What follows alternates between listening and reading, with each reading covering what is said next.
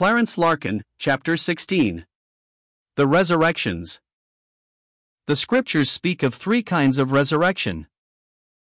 I. National. This refers to Israel. In Hosea 6 verses 1 and 2 we read, "Come and let us return unto the Lord, for he hath torn, and he will heal us, he hath smitten, and he will bind us up. After 2 days will he revive us, in the third day he will raise us up, and we shall live in his sight." There are several things in this passage worth noting. First, we see from the context that the words of the prophet are addressed exclusively to the Jewish people and to the whole 12 tribes represented by Ephraim and Judah. Hosea 6 verse 4. And it is the whole house of Israel that says, "Come, and let us return unto the Lord." It is the cry of repentance of a nation that has been torn and smitten by the Lord, and not the cry of persons dead in their graves. The healing does not refer to a resurrection from the dead, and the binding means that the whole 12 tribes, now scattered, will be rebound into one nation again in their own land. The expression "will revive us" does not mean a resurrection from physical death, for the word revive simply means what we mean when we speak of a revival of religion, which is a spiritual and not a physical resurrection. The remarkable statement in the passage is the time of the revival. It says after 2 days. It is clear that those 2 days are not literal days of 24 hours, for more than 2 such days have gone by and Israel has not yet been revived. They were spoken by the prophet about BC 780, or 2,700 years ago, and therefore must be interpreted on the scale that 1 day is with the Lord as 1,000 years. 2 Peter 3 verse 8. Israel is now well along in the third 1,000 years of her rejection, and it is to be sometime in this third 1,000 years, corresponding to the third day of Hosea, that Israel is to be revived and restored to her own land. For a full account of this national resurrection of Israel, see the chapter on the Jews. 2. Spiritual. Writing to the Ephesians, Paul said, "And you hath he quickened, who were dead in trespasses and sins, and hath raised us up together, and made us sit together in heavenly places in Christ Jesus." Ephesians 2 verses 1 to 6. "Awake thou that sleepest, and arise from the dead, and Christ shall give thee light." Ephesians 5 verse 14. Writing to the Romans, Paul says, "Reckon ye also yourselves to be dead indeed unto sin, but alive unto God through Jesus Christ our Lord." Romans 6 verse 11. The resurrection referred to in these passages is spiritual and is a present resurrection, and is going on continually. Every time a soul is born again, there is a passing from death unto life, a spiritual resurrection. John 5 verse 24. 3. Material. This is of the dead body. The spirit of man does not die. It goes back to God who gave it. See the chapter on the spirit world. All that goes into the grave is the body, and all that can come out of the grave is the body. Jesus clearly and distinctly taught a resurrection from the grave. "Marvel not at this, for the hour is coming in the which all that are in the graves shall hear his voice, and shall come forth, they that have done good unto the resurrection of life, and they that have done evil unto the resurrection of damnation." John 5 verses 28 and 29. Here Jesus teaches the resurrection of both the righteous and the wicked. The Apostle Paul taught the same thing. "And have hope toward God, which they themselves also allow, that there shall be a resurrection of the dead, both of the just, justified, and of the unjust, unjustified." Acts 24 verse 15. "For as in Adam all die, physically, even so in Christ shall all be made alive, physically." 1 Corinthians 15 verse 22. That the apostle means physical death and physical resurrection here is clear, for it is the body, and not the spirit that he is discoursing about, and so the universalist has no proof text here for the doctrine of universal salvation. These passages clearly teach that there is to be a resurrection of all the dead, and if we did not look any further, we would be led to believe that the righteous and the wicked are not only to rise, but that they are to rise at the same time. But when we turn to the book of Revelation, we find that the righteous are to rise before the wicked, and not simply precede them, but that there is a space of 1,000 years between the two resurrections. Revelation 20 verses 4 and 5. "And I saw thrones, and they sat upon them, and judgment was given unto them." This refers to the saints of the first resurrection, who, represented by the 24 elders of Revelation 4 verse 4, are seen seated on thrones surrounding the throne of God. And I saw the souls of them that were beheaded for the witness of Jesus, and for the word of God, and which had not worshipped the beast, neither his image, neither had received his mark upon their foreheads, or in their hands, and they lived and reigned with Christ 1,000 years. These are the tribulation saints. John first saw them in their martyred condition, as souls, then he saw them rise from the dead, they lived again, and they, with the first resurrection saints, reigned with Christ 1,000 years. But the rest of the dead, the wicked, lived not again until the 1,000 years were finished.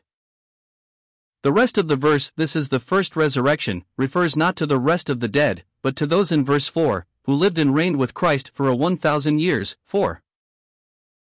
Blessed and holy is he that hath part in the first resurrection, on such the second death, the doom of the wicked, Revelation 20 verses 14 and 15, hath no power, but they shall be priests of God and of Christ, and shall reign with him 1,000 years.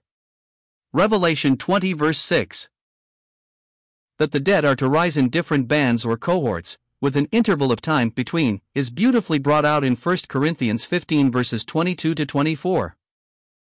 For as in Adam all die, physically, even so in Christ shall all be made alive, physically. But every man in his own order. The word translated order is a military expression, and means a band, cohort, brigade or division of an army. Paul then gives the order. Christ the first fruits. Afterward they that are Christ's at his coming. Then cometh the end. Now we know that between Christ the first fruits, and they that are Christ's at his coming, there has already been nearly 1900 years, and as we have seen there will be 1,000 years between the resurrection of those that are Christ's at his coming and the wicked dead. We see that there is not to be a simultaneous resurrection of the righteous and the wicked. See the small square diagram on the resurrections. But someone may say, what authority have we for thus dividing up Scripture and locating intervals of time? We have the authority of Christ himself. In Luke 4 verses 16 to 20 we read that he went into the synagogue on the Sabbath day, and they handed him the book of Isaiah from which to read, and that he turned to Isaiah 61 verses 1 and 2, and read, The Spirit of the Lord is upon me, because he hath anointed me to preach the gospel to the poor, he hath sent me to heal the brokenhearted, to preach deliverance to the captives, and recovering of sight to the blind, to set at liberty them that are bruised, to preach the acceptable year of the Lord. And there he stopped at a comma, as we see by referring to Isaiah 61 verse 2, and left unsaid the words, and the day of vengeance of our God. Why did Christ stop at that comma? Because the time had not come to declare the day of vengeance. That comma has been nearly 19 centuries long and will continue until the Lord Jesus shall be revealed from heaven with his mighty angels, in flaming fire taking vengeance on them that know not God, and that obey not the gospel of our Lord Jesus Christ. 2 Thessalonians 1 verses 7 and 8. But it has been objected that the passage in Revelation 20 verses 4 and 5 is the only place in the Bible where a length of time is given between the resurrection of the righteous and the wicked, and that it is not fair to base such an important fact upon a single statement found in such a symbolic book. While the book of Revelation contains many symbols, they are explained in the book, and we must not forget that it is not a mysterious book, for it is the revelation of Jesus Christ, and is the only book in the Bible that promises a blessing to the reader. Revelation 1 verses 1 to 3. The book is to be taken literally. Suppose that Revelation 20 verses 4 to 6 is the only place in the Bible where a length of time is given between the resurrection of the righteous and the wicked, that is no reason for questioning its truthfulness. The most marvelous fact in the life of our Lord, the virgin birth, until it was fulfilled at his birth, rested for centuries on a single prophecy in the Old Testament. Behold, a virgin shall conceive and bear a son. Isaiah 7 verse 14. But we do not have to depend on Revelation 20 verses 4 to 6 to prove that there is to be an out-resurrection from among the dead. There are a number of passages referring to the resurrection of the dead that are unexplainable only on the supposition that there is a time-space between the resurrection of the righteous and the wicked. In the reply that Jesus made to the Sadducees, in answer to their question as to whose wife the woman would be in the next world, who had had 7 husbands in this, he said, They which shall be accounted worthy to obtain that world, age, and the resurrection from the dead, neither marry, nor are given in marriage, neither can they die any more, second death, for they are equal unto the angels, and are the children of God, being the children of the resurrection. Luke 20 verses 35 and 36. This is a very important statement. The use of the Greek word aion, translated world, but which means age, shows that Jesus is speaking of a class of dead who are to be raised before the next or millennial age, and that those thus raised can die no more. There is no second death for them. Why? Because they are equal unto the angels and are the children of God, having been born again, and are the children of the resurrection, that out from among the dead or first resurrection, for only the children of the first resurrection shall live again before the millennium. In Luke 14 verse 14 Jesus speaks of a special resurrection, that he calls the resurrection of the just. This is an out-resurrection from among the dead, and is only for the justified, and must refer to the first resurrection. The writer to the Hebrews, Hebrews 11 verse 35, speaks of a better resurrection, and it is a significant fact that the apostles preached through Jesus the resurrection from the dead. Not the resurrection of the dead, that they always believed, but the resurrection from among the dead, that was a new doctrine. There is no question but what Paul believed in the resurrection of the dead, and that he expected to rise sometime, but in his letter to the Philippians, 3:11, he expresses the hope that he might attain unto the resurrection of the dead. Paul must therefore have had in mind some special resurrection. What Paul meant is clear when we turn to 1 Thessalonians 4 verses 15 to 17, where he speaks of the resurrection of the dead in Christ and translation of the living saints, at the second coming of the Lord, and as Christ is to come back to usher in the millennium, then that event must precede the millennium, and be an out-resurrection from among the dead, for the rest of the dead live not again until the 1,000 years are finished. But the resurrection of the righteous and wicked is not only to be different as to time, but as to character. They that have done good, the righteous, shall rise unto the resurrection of life, while they that have done evil, the wicked, shall rise unto the resurrection of damnation. John 5 verses 28 and 29. And we read in Revelation 20 verses 12 to 15, that those who are raised at the second resurrection or the resurrection of damnation must appear at the judgment of the great white throne, and that their names shall not be found written in the book of life, and they shall be cast into the lake of fire, which is the second death.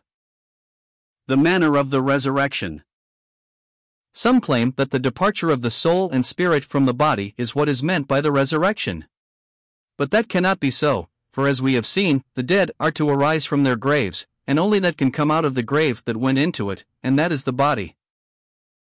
Then there is the germ theory, that in every human body there is a living germ that is indestructible, and though the body turn to dust, that living germ will exist in the grave until at the resurrection a new body shall spring from it. This theory explains how the body may be eaten by animals, destroyed by quicklime, blown to atoms, or mutilated by the loss of limbs, etc., and still the life germ exist from which shall come the resurrection body. The advocates of this theory claim that Paul teaches it in 1 Corinthians 15 verses 35 to 38, where he compares the resurrection of the body with the plant that comes up from the seed. We know that the seed is different from the plant that bore it, just as the acorn is different from the oak tree. But the plant that springs from the seed will be like the plant that bore it, so the body that comes from the indestructible life germ should be alike in kind to the body that produced the germ. But while the resurrection body shall be alike in kind, it will be different in character and possess different qualities. This Paul declares when he says that all flesh is not the same flesh, but there is one kind of flesh of men, another flesh of beast, another of fishes, and another of birds. That is, the flesh of God's creatures is adapted to their environment. Fish flesh cannot fly in the air, nor bird flesh swim in the sea. So there are bodies terrestrial and bodies celestial. The human body as it is now constituted could not exist in heaven. There must be a change, and this change is brought about by the resurrection. This change Paul portrays.